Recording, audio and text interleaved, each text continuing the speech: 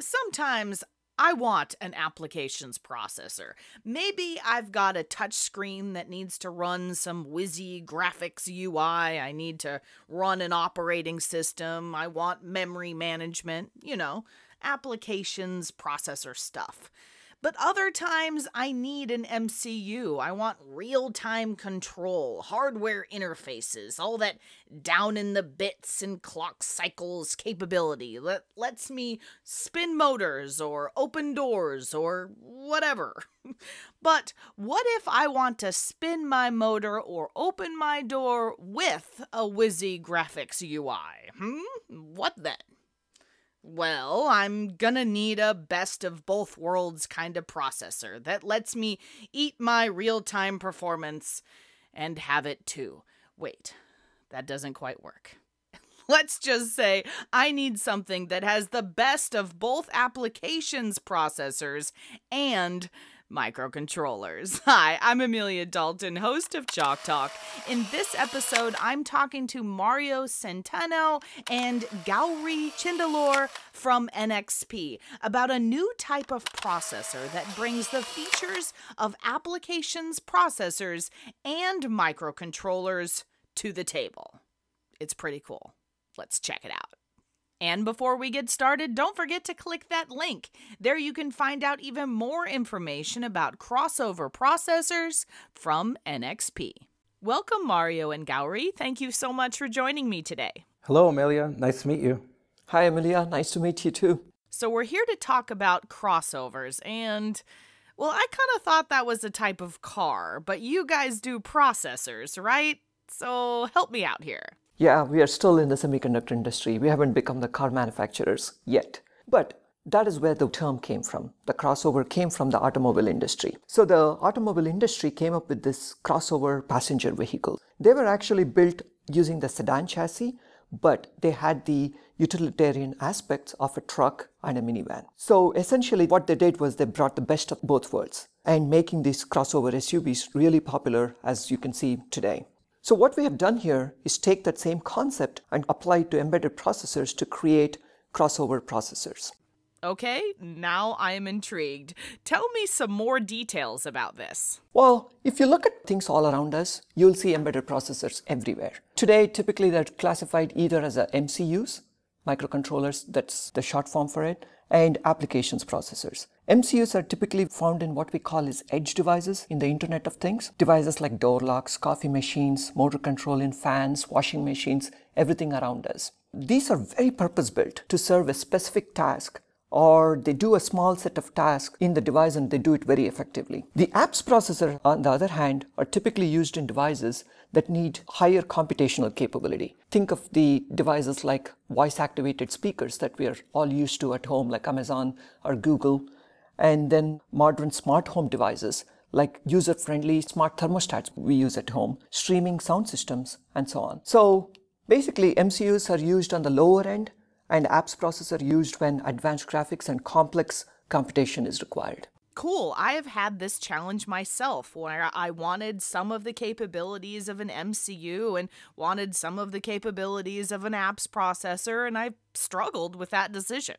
You're absolutely right. You're not alone in this struggle. As we talk to more and more customers, they're also seeing a similar problem. What we are seeing is that MCUs are becoming increasingly more capable, and they're getting into the space what used to be traditionally apps processor space. On the other hand, apps processors are going to lower cost regime and get into the higher end MCU application space. So basically, what you're seeing is the traditional MCUs and the apps processors are on a collision path, kind of like two spiral galaxies colliding to create an elliptical galaxy. In this collision zone, what matters is the attributes like the performance, graphics capability, security, and equally important, it's the versatility of the applications that they can go into. Okay, galaxies colliding, that's awesome. Bring on the collision. Do I need to wear special glasses or something? No, you don't need special glasses, maybe a helmet. But honestly, what we have done here is that we have accelerated the collapsing boundary between the apps processors and the MCUs. We introduced a new class of embedded processors we call crossover embedded processors. If you think back to the crossover SUVs, just like how they combined the best from the sedans and the best from the trucks and the minivans, what we have done, with these crossover embedded processors is bring the best attributes from the MCUs and from the apps processors. From the MCUs, we brought in the ease of use and real-time operations, and from the apps processors, we brought in the performance integration and the rich user experience. All right, let's dive into some details here. How does this give me the best of both worlds that you described?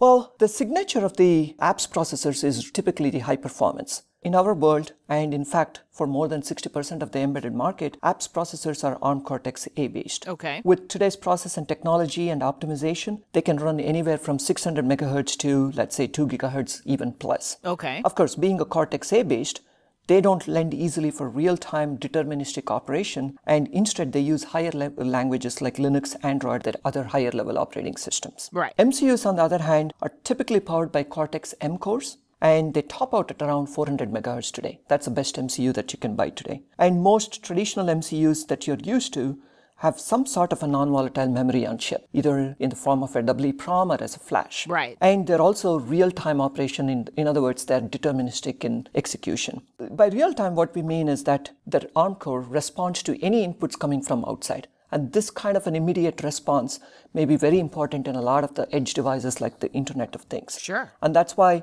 MCUs typically use lower-level operating systems like RTOS, which allow embedded developers to have more direct control over the core.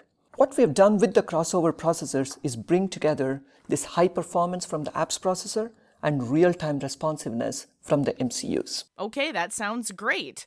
So, can we meet some of these new crossover processors then? Absolutely. We call these new crossover processors as i.MX RT. The name comes from the combination of i.MX because it is built from our popular i.MX application processors. We use that chassis, and the RT stands for real time. So the name i.MX RT captures the crossover nature of this product family, application processor that runs real-time operating system. Our i.MX RT processors start at 600 megahertz. If you recall, the best MCU that you can buy today is around 400 megahertz. Right. So this one starts at 600 megahertz. That's around 50% higher performance than the best MCU that's out there. And because it's a ARM Cortex-M based, it's very deterministic, and it's got a very low latency in the order of around 20 nanoseconds. Nice. And the bonus is it uses very easy to use tools. Our traditional MCU customers can continue to use the existing tools and don't have to invest large amount of money in learning the higher level languages. But that's not all. The most important thing is the price point for a lot of our customers, and these crossover processors cost less than half of what the high-performing MCUs that you can buy today. But you get the performance that's typically expected out of the apps processor. And we have something for even the apps processors at that point. If you're used to using apps processors, you get the same performance that you're normally used to, but at a much lower price point. All right, my bomb is going to be happy to hear about that low price. So let's jump into some details. How is this built? Did you guys start with an MCU or an apps processor? That's a very good question. To build these RT processors, we started off with the applications processor chassis. It's just like how crossover SUVs started off with a car chassis. That forms your backbone. That's your basis. Here, we started with our most versatile chassis we have from the successful i.MX 6 apps processor lineup. In particular, we used the i.MX 6 ULL chassis because it's got the right amount of integration and it's appropriate for a crossover. As you can see, it's got a rich set of capabilities starting with graphics, display and camera interfaces, and a whole suite of wired connectivity options like UART, USB, SPI, etc. And it also has support for external memories like NAND and NOR, but also support for LPDDR because it's an apps processor. So we started off with this versatile platform, and then we did some surgery to remove and replace specific blocks to make them into RT crossover. And what were the results of the surgery? Did the patient survive? Yeah, sure, it did. You can immediately notice that most of the blocks remained the same, and that is exactly right, because we kept the best of apps processors as is. The biggest change, of course, is replacing the heart of this processor from Cortex-A with a Cortex-M7 core. That's where it gets its real-time capability. Then we did some more surgery to make it look more like an MCU. For example, we took out the support for LPDDR because it's not needed for most of the MCU type of applications. But we added in the on-the-fly decryption capability to enable fast decryption of the data that's coming in from an external memory. And we kept the power management nearly the same, But because it has to function more like an MCU, we integrated a DC-DC converter. That's great because you and our other customers don't have to buy an external PMIC. All power management is done internally, and because of integrated DC-DC, the active power can be reduced dramatically. Notice the one big difference compared to traditional MCUs. There is no embedded flash. Instead, we provided a large on-chip SRAM that can be configured as TCM. So for most of the typical applications, the entire code can be brought into the chip and be stored on the cache and executed from there without losing any performance. In rare situations it needs to fetch the application code or get data from the external flash, we do have support for fast SPI interfaces like quad and octal. Essentially, by eliminating the embedded flash memory, what we have done is push the price point to very low compared to traditional MCUs, or apps processors for that matter. So here we have a very cost-effective crossover processor, i.MX RT. Okay, great. Now let's bring in Mario. Mario, let's talk about some specific products, some of these crossover processors now. Great. Okay, so the first family within the i.MX RT series is the i.MX RT1050. And really, we had 4 pillars in mind when creating the industry's first crossover processor. First, we wanted high performance and real-time processing. By utilizing the i.MX 6 ULL platform, we were able to push the performance to 600 megahertz. What this means is that it's 50% faster than any current M7 in the market. We achieve real-time processing by moving to the Cortex M7 and adding 512K of memory that can be configured entirely as on-chip SRAM or tightly coupled memory. What this does, it allows for a fast response time and low latency. The second pillar we wanted was a high level of integration. The i.MX portfolio has a long history of multimedia, rich HMI experience, so we brought over the 2D graphics acceleration engine, parallel camera sensor interface, and LCD controller, as well as several audio interfaces for high-performance audio. The last 2 pillars are all about enabling our customers by either lowering their BOM costs or having their software enablement environment that is easy to use. We have a DC to DC on board, which eliminates the need for a power management IC.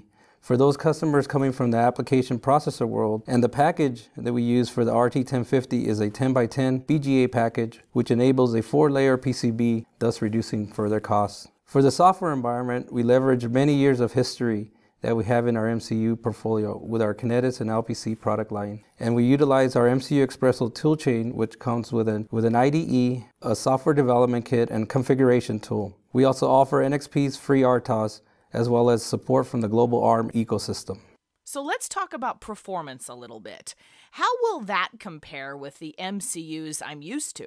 Yes, so Amelia, the i.MX RT1050 is the highest performing Cortex M7 with real-time operation and application processor level of functionality. It delivers a CoreMark score of greater than 3,000 with over 1,200 DMIPS at 600 megahertz. This is more than 50% higher than any Cortex M7 product in the market. It's more than 100% higher than any general Cortex-A application product in the market as well, and more than 250% faster than existing Cortex M4 products today. This graph illustrates the performance of the i.MX RT1050 versus its competitors in terms of CoreMark score per dollar, making the i.MX RT1050 3 to 5 times better than any competitor in the market today. Impressive. All right. Now let's talk about features. What's the feature set like? 4-wheel drive, leather seats, cup holders? Not quite, but we do offer a lot of flexibility.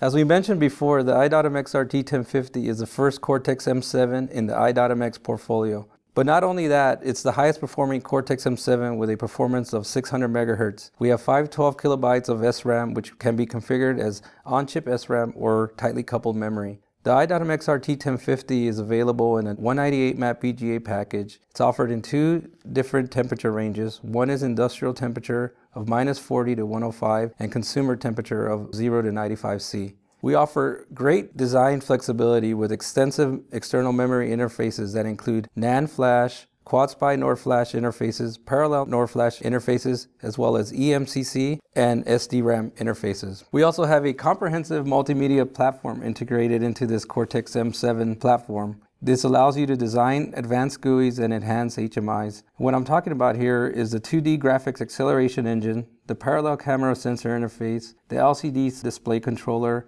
as well as the audio interfaces. For system control, we have multiple quad timers and flex PWMs that come from our Kinetis V product line. This allows you to design for motor control applications. On the security side, we enable AES 128 cryptography, high assurance boot, and on-the-fly decryption via the bus encryption engine that's enabled through the quad flash interface. All right, let's shift gears and discuss some of the applications for these new crossover processors. Where do you see people designing them in?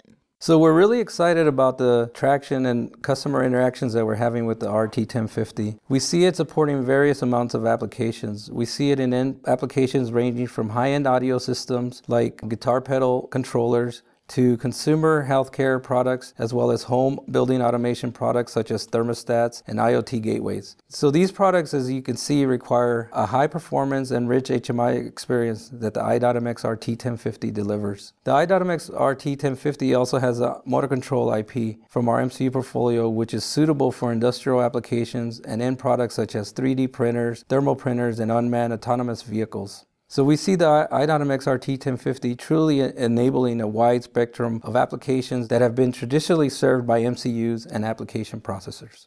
Wow, that's exciting and a lot to take in. Let's summarize what we've talked about quickly. So the i.MX RT series is the highest performing embedded processor based on the Cortex-M7 core. It provides real-time functionality and MCU usability at an affordable price. The RT1050 offers high performance, real-time processing, rich integration, and most importantly, easy to use and low bill of material costs. We are really excited to leverage the years of history we have in our MCU portfolio, coming from our Kinetis and LPC products in combination with our i.MX application processor portfolio. And more importantly, we're excited to see the various applications and products that come to market with the industry's first crossover processor.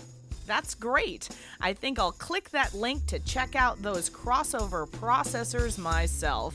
Thank you, Gowri and Mario, for joining me today. It was a pleasure speaking with both of you. Thank you, Amelia. Thank you, Amelia. And before we go, you didn't forget to click that link, did you? There you can find out even more information about crossover processors from NXP. For Chalk Talks, I'm Amelia Dalton from eejournal.com. For more Chalk Talks, head on over to the Chalk Talk section of EE Journal or check out YouTube, keyword EE Journal.